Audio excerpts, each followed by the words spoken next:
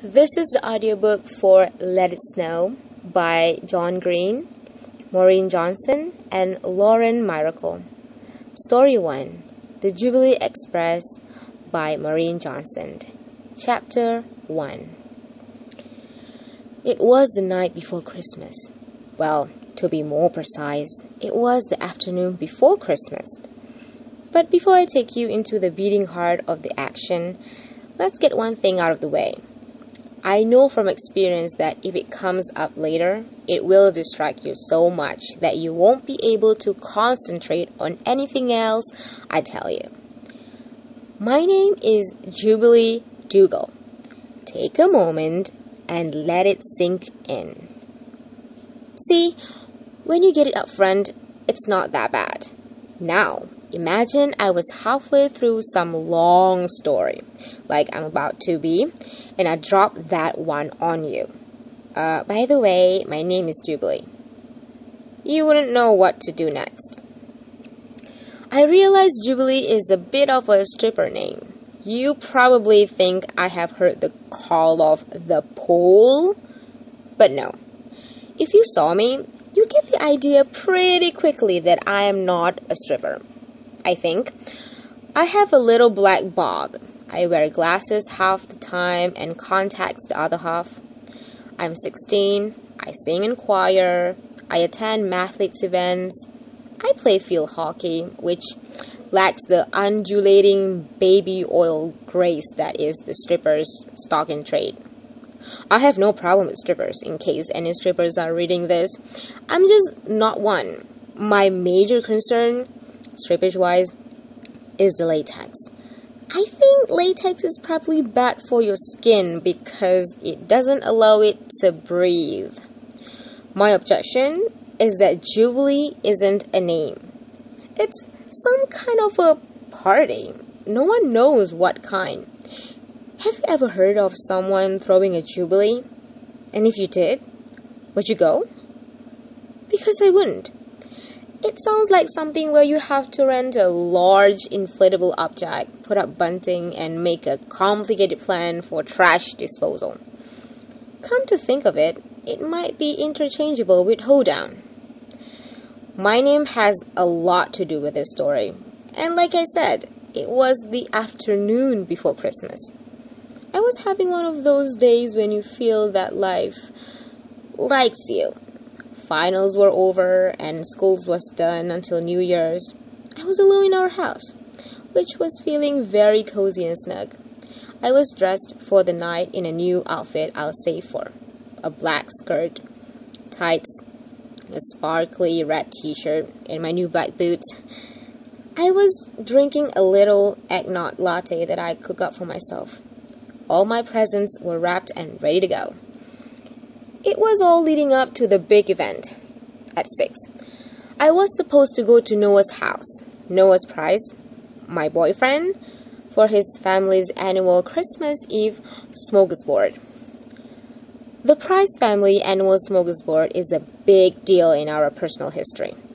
It was how we got together in the first place.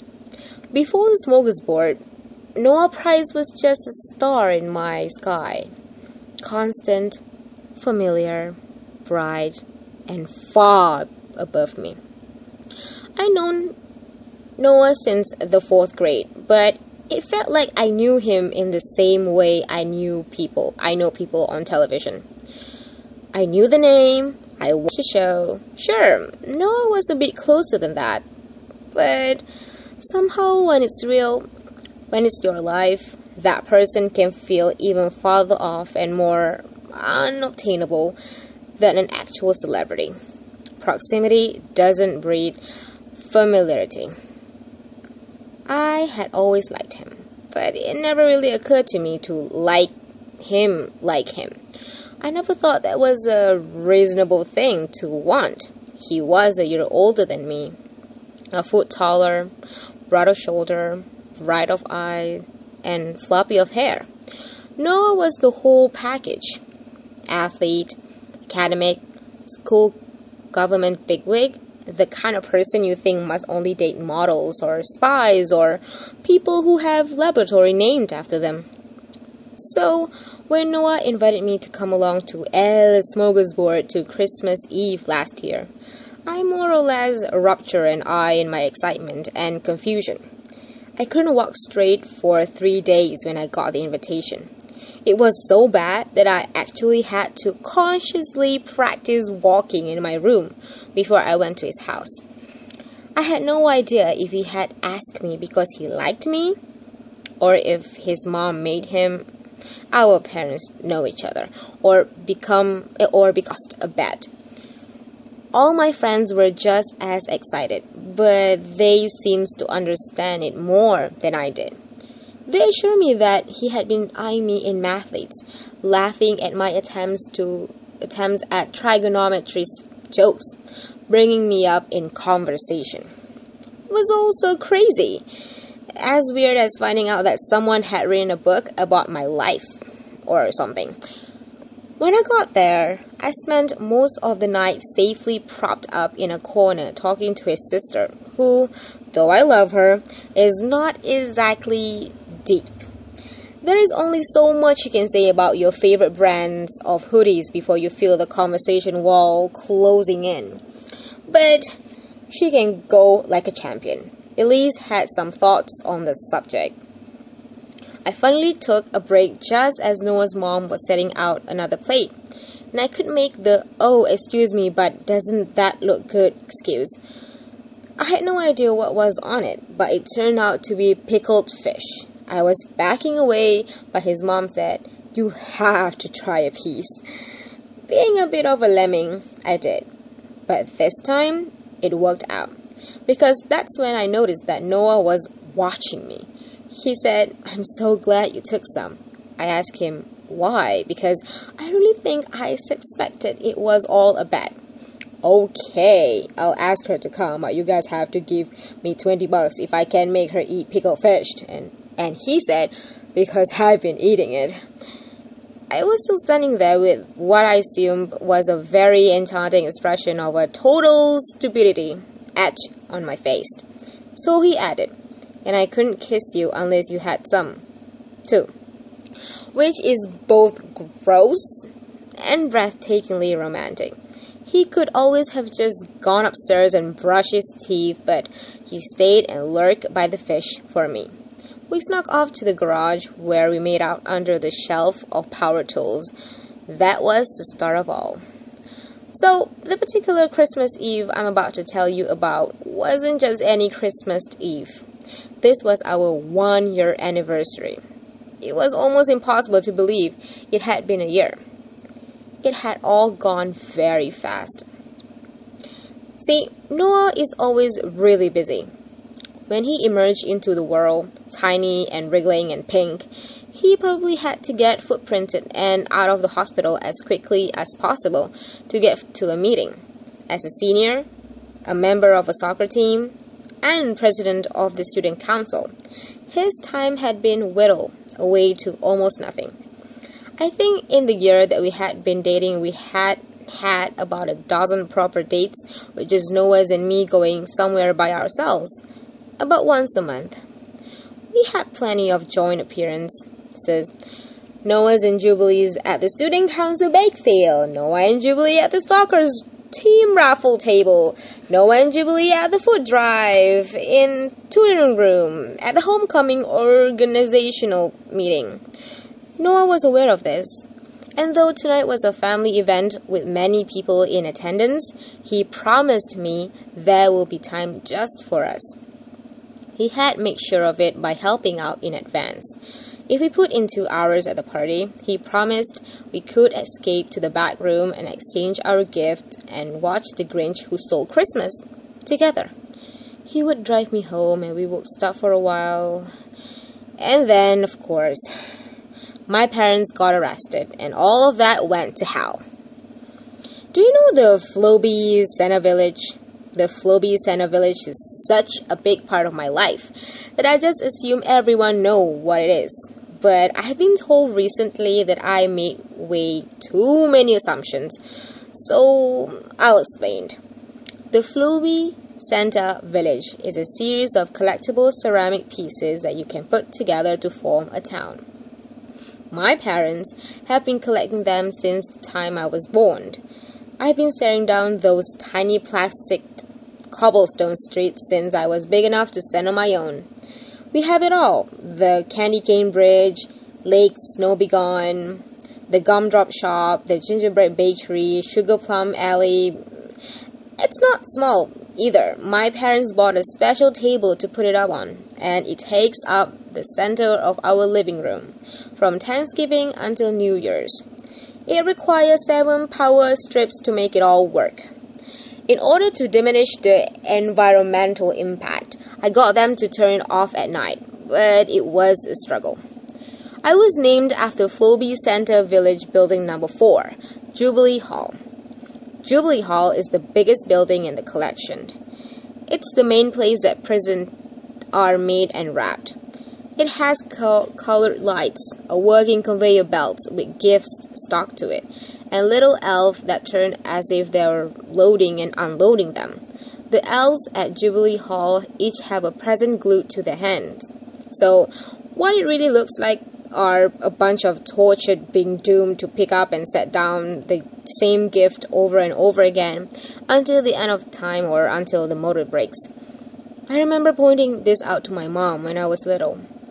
She said I was missing the point. Maybe so. We were clearly coming from different direction on this subject, considering she felt those little buildings were important enough to name her only offspring after. People who collect the Floby Village tend to get a little obsessed with it. There are conventions, about a dozen serious websites, and 4 magazines. Some of them try to play it off by saying that Floby pieces are an investment, and they are worth a lot of money. It's true, especially the numbered ones. You can only buy those pieces at Floby showroom in Christmas Eve. We live in Richmond, Virginia, which is only about 50 miles away. So, every car on the side of the 23rd, my parents leave with a car full of blankets, chairs, and provision and sit in line all night and wait.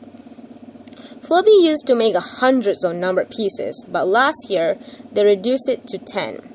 This is when things got bad.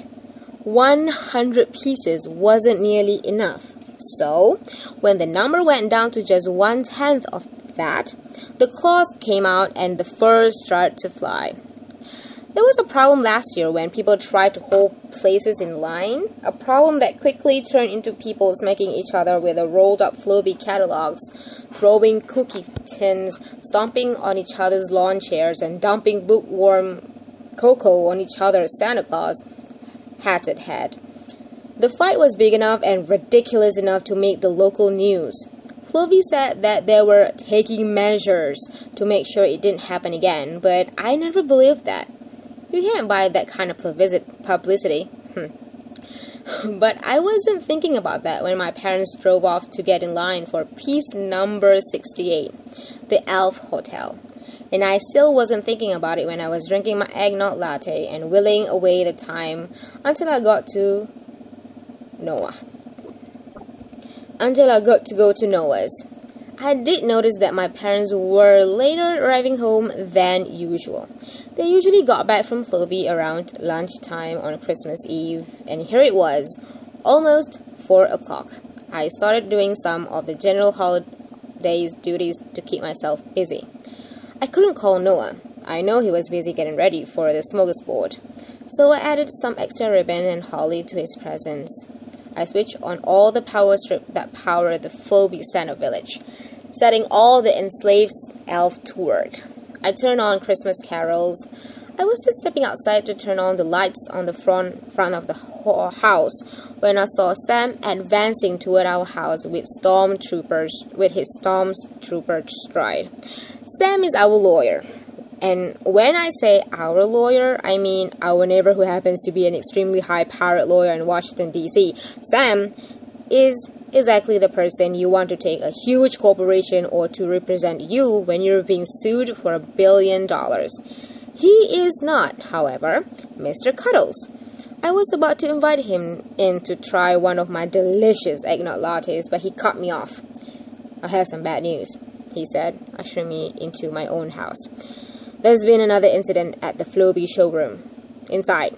Come on. I thought he was going to say that my parents had been killed. He had that kind of tone. I envisioned huge piles of Elf Hotel flying off the belt, taking down everyone in sight. I had seen pictures of the Elf Hotel. It had sharp candy cane spires that could easily impale someone. And if anyone was ever going to be killed by an Elf Hotel, it will be my parents. They've been taken into custody, he said. They're in jail. Who's in jail? I asked, because I'm not super quick on the uptake, and because it was much easier for me to envision my parents being taken down by a flying Elf Hotel than it was to think of them being taken off in handcuffs. Sam just looked at me and waited for me to catch up on my own. There was another fight when the pieces came out this morning, he explained, after the pause. The argument about who was holding spots in line. Your parents weren't part of it, but they didn't disperse when the police told them to. They got hauled in with the others. 5 people have been booked. It's all over news. I felt my legs starting to wobble, so I sat down on the sofa. Why didn't they call? I asked. 1 phone call, he said. They called me because they thought I could get them out, which I can't. What do you mean you can't? The idea that Sam couldn't bust my parents out of the country, clink, was ridiculous. It was like hearing a pilot come over in the intercom and said, Hey everyone, I just remember I'm not good at landing, so I'm just gonna keep flying around until someone had a better idea. I did my best. Sam went on, but the judge isn't budging. He's sick of this Floby problem, so he's making examples of them all. Your parents instructed me to take you to a train station. I only have 1 hour. Then I have to be back for hot cookies and a sing-along at 5. How quickly can you pack? This was delivered in the same gravelly tone of voice that Sam probably used when pounding people on the stand about why they were seen running from the scene covered in blood. He didn't look happy that this task has been foisted on him on Christmas Eve. Still, a little touch of Oprah would have helped. Pack. Train station. What? You're going to Florida to stay with your grandparents, he said. Couldn't get a flight. They're being cancelled all over the place because of the storm. What storm? Jubilee. Jubilee, Sam said very slowly, having concluded that I was the least aware person on the planet.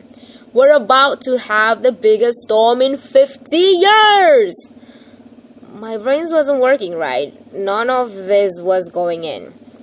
I can't go, I said. I'm supposed to see Noah's tonight. And Christmas. What about Christmas?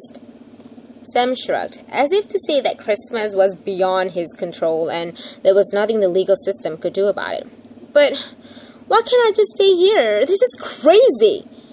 Your parents doesn't want you alone for 2 days over the holiday. I can't go to Noah's. I have to go to Noah's. Look, he said, it's all arranged. We can't reach your parents now. They're being processed. I bought your ticket and I don't have a lot of time. You're going to have to pack now, Jubilee. I turned and looked at the twinkling little cityscape next to me. I could see the shadow of the doomed elf as they worked away in Jubilee Hall, the warm glow of Mrs. Muggin's cake shop, the slow but merry process of the Elf Express around the little expanse of track. The only thing I could think to ask was, but what about the village? The end of Chapter 1, The Jubilee Express by Maureen Johnson from Let It Snow. This is the audiobook for Let It Snow by John Green, Maureen Johnson, and Lauren Miracle. Story 1, The Jubilee Express by Maureen Johnson. Chapter 1. It was the night before Christmas. Well, to be more precise, it was the afternoon before Christmas. But before I take you into the beating heart of the action, let's get one thing out of the way. I know from experience that if it comes up later, it will distract you so much that you won't be able to concentrate on anything else I tell you. My name is Jubilee Dougal. Take a moment and let it sink in.